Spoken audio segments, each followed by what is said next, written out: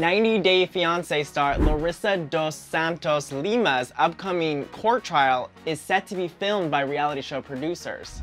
The reality star is scheduled to be in Las Vegas court next month on charges she allegedly assaulted her estranged husband, Colt Johnson. Documents were recently filed in her criminal case by the producers of 90 Day Fiancé, Sharp Entertainment, which asked the court to approve them filming the whole trial. The producers are clearly trying to get some footage for the upcoming spin-off show that Larissa and Colt are featured on.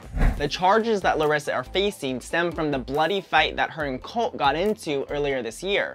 Following the nasty fight where Larissa ended up in handcuffs, Colt quickly filed for divorce. In his petition, he said there are no issues for them to work out, said they really didn't have any money to split, and asked that she be denied spousal support. Larissa didn't see things the same way, and in her response, she asked for spousal support from Colt. Despite the upcoming criminal trial, both Larissa and Colt seem to be enjoying their split, having both celebrated their divorce at the Crazy Horse in Vegas.